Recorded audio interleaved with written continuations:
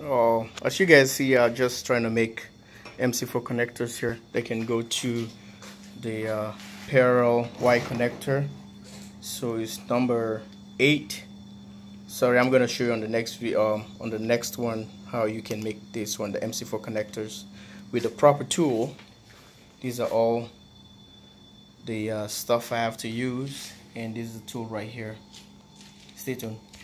Okay. So we have the male side now. We're supposed to be the positive, and stick it right on this thing. It's a thick wire, but anyway. So now we have it in.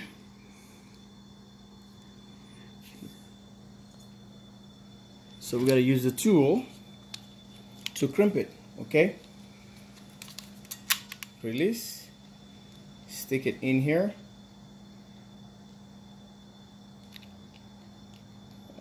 Right, let me get this thing all angled right. See that? Want it this way and just mash it in.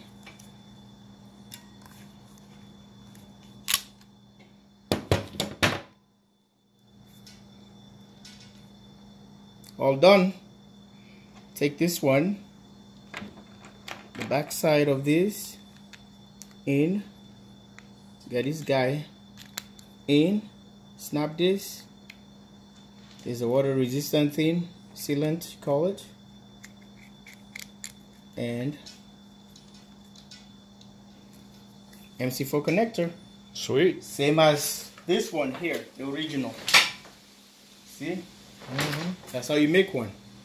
So this is a DIY project for Grillmeister Dave. This is how we're gonna end up setting up the panels. This is gonna be plugged into the Y connectors right here, and this other end here is coming out to like a combiner box to feed to the inverter. Thanks for watching.